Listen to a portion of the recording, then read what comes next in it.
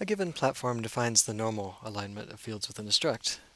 For example, on x86-64, we know that height should be 8-byte aligned relative to its struct, so this will be 8 bytes from the beginning of a step. But a compiler might give a programmer a way to control that alignment.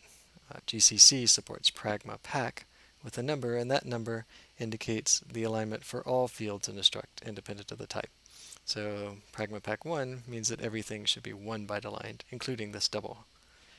Using pragma pack with no arguments restores the default handling of arguments so that height, if a similar type def happens after this pragma pack, height or any double field will be 8-byte aligned again.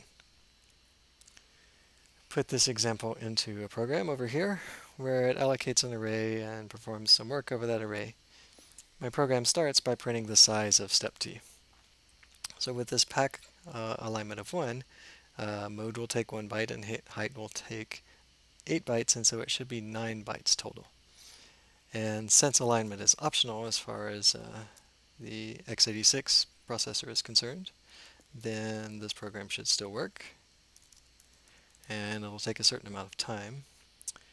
So we see 9 showing the size of step.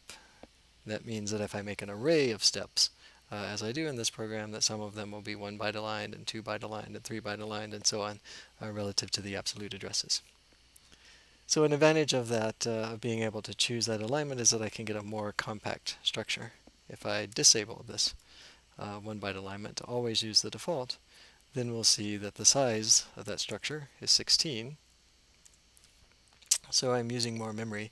These time numbers are not at all useful since I'm running in a virtual machine on a computer that's recording the screen. But it may be that if you run this program on a typical processor, it'll run a little bit faster even when it's using more memory. And that's because double alignment for floating point numbers is a little bit faster at the processor level. There are all sorts of things that could affect the speed, but I've consistently seen the normal alignment run faster in this case, and it's probably a result of making the processor happier. So there's a trade-off, at least on x86, where both aligned and non-aligned worked. You can be more compact, or you can get a little bit more speed and a little bit more interoperability among programs that agree on how fields are aligned in a structure.